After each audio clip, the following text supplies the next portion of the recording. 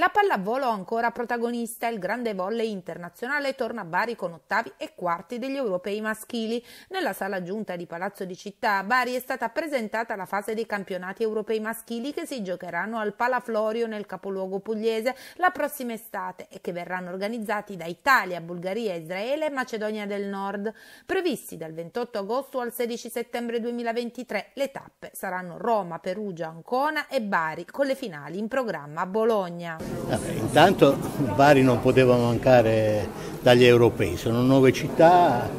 tra l'altro anche tutte città importanti, però è chiaro che Bari, al di là dell'affetto, al di là di quello che ha dato anche alla nazionale in questi anni, ricordiamoci che abbiamo fatto dei mondiali incredibili, abbiamo fatto una qualificazione ultimamente che tutti quanti ricordano. Credo che ci siano tutte le condizioni per prendere un ottavo e un quarto di finale, perché sono, diciamo, le prime partite dentro o fuori, quindi abbiamo necessità di avere il pubblico tanto, ma soprattutto il pubblico caldo per poter spingere gli azzurri su. Allora, intanto come sempre per scaramanzia, siccome si giocano gli ottavi e i quarti, bisogna pensare prima a qualificarsi, ma sono fiducioso di poter venire a Bari e giocare. Che effetto fa? Allora, per me è la prima volta, chiaramente, da allenatore della nazionale che gioca in Puglia, quindi sarà sicuramente una grande soddisfazione, oltre che emozione normale, però una grande soddisfazione perché insomma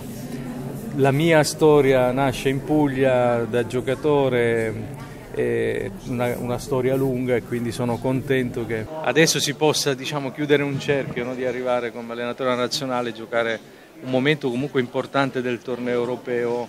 nella terra natia. La federazione volley ci ha abituato in questi anni a portare a Bari delle manifestazioni internazionali di livello importante, ma quest'anno è più bello perché arriva da campione del mondo. L'11 settembre in quel palazzetto polacco la nazionale ha fatto sognare tutti quanti noi attaccati al teleschermo quando ha vinto il campionato del mondo, e noi lo ospiteremo all'interno del Palaflorio anche